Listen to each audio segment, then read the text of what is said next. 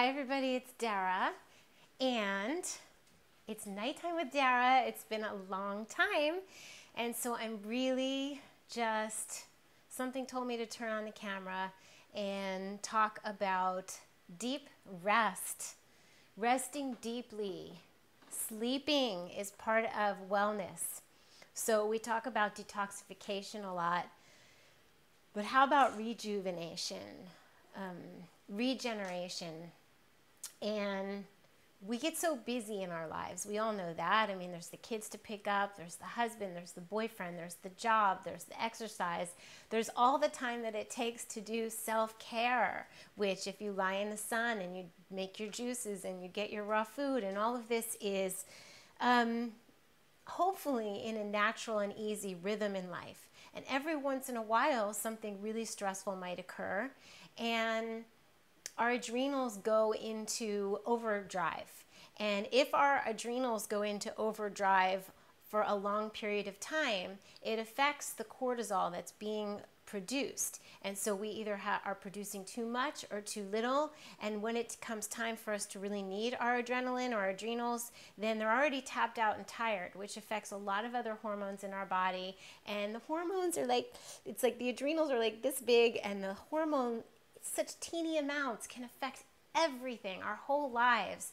So one, I really want to encourage you to get tested, get blood tests to see where your vitamin and mineral levels are and your hormones are. That's really one thing.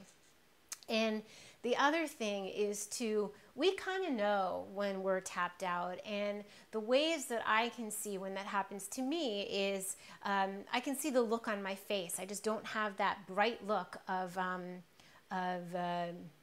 vibrancy. And when little things start to bother us, that's a good way to tell. When the stress overload is so big that even the littlest things start to get us really, really tense. And so that is a good time to, what I would call, check out, or in the winter hibernate, or just call it rejuvenation. If you cannot take a week somewhere, which many of us can't because we might have dogs and children and things that need our attention, at the very least, try to take a full day of rest. And that means lying in bed reading. That means closing your eyes. That means falling asleep if you need to. And kind of unplugging from all the things we're normally plugged into. And even just a day or two can mean such a big difference. Like, let's say you take that day of rest and you have coconut water and green juices and you mix the two, and you have ginger drinks and you eat fruit, and you really, you rest, or maybe not even eat fruit if you're not into that. Whatever it is for you to lighten the digestive load, and maybe have soups and smoothies, and give your digestive tract a chance to rest, your mind a chance to rest, and it will go a really long way. So one of the things that I do, in addition to unplugging and lying down and reading and only doing the things that need to be done, like walking the dogs and making sure there's food for the child, things like that, is I will always have a large brew of chaga.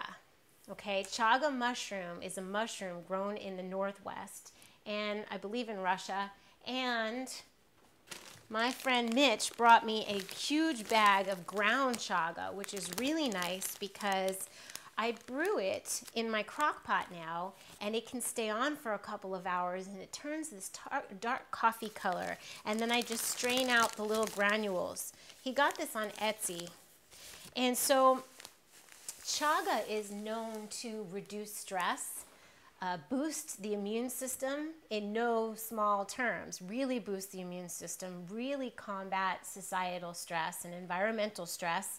And also, chaga will help you where you need. It's dual directional, so just depending on how much you need it in one area, it kind of boosts you in that way. It's really a magical and medicinal mushroom. And so chaga is something I like to have brewing, which I do right now, and this is part of it in here. I made so many different, I used chaga, and I used Dandy Blend because I wanted it to taste like coffee, and a little bit of coconut oil. I have been not using any real stimulants, a little bit of cacao, but not much. No yerba mate like I normally do. Letting my body rest, no matcha, no yerba mate. And you kind of, when you stop doing those things, your body, no barking.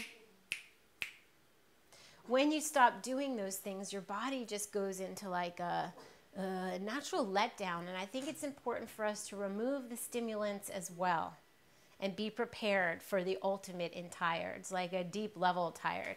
And so unless you're someone who doesn't partake in any of those things, and more power to you, and then maybe you don't need this. But Chaga's brewing. I also did horsetail. Horsetail, I just got in the mail from Frontier Farms, and it was in a silver bag like this. And horsetail is anti-inflammatory, antioxidant. Horsetail is really good for your kidneys and your bladder, urinary tract infections. It acts as, there's a chemical in it that acts as a diuretic, so it's going to flush out things, toxins through your urine. And I think that's a really nice thing to do if you're PMSing and you're feeling bloated or something, you know, you're just holding on to a lot of water.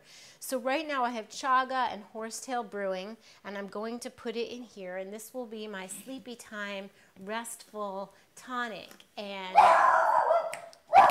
stop. See, that kind of thing, when your adrenals are tweaked and fatigued, the dog barking, things like that, like noises will affect you, and you just, any little extra stress is like, you just don't want it. So when you get to that point, you probably don't even need to be diagnosed, you just need to have a rest. Pink roses help me.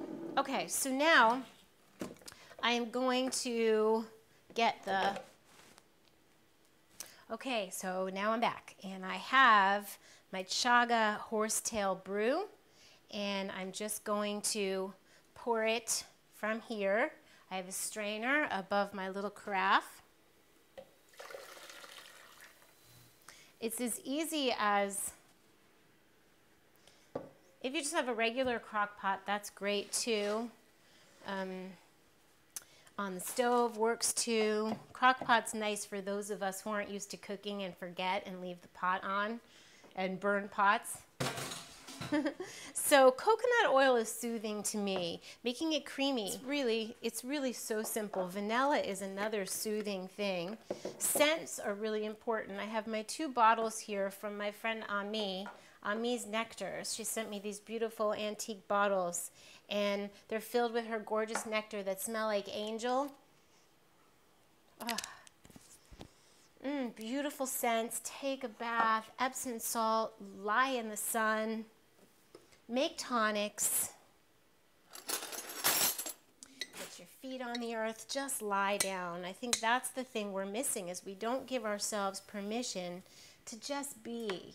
You know, to just, can you weed out what isn't absolutely essential and give yourself a couple of days rest? Can you do that? Can you make arrangements to do that? That is the thing. And for people who say, I don't have the time, I don't have the time to make raw food, I don't have the time to prepare this, I don't have time, you might run out of time. I hate to be so blunt, but it's kind of like we need to give ourselves the time. Ta-da. It's as easy as that. Just a simple little brew. And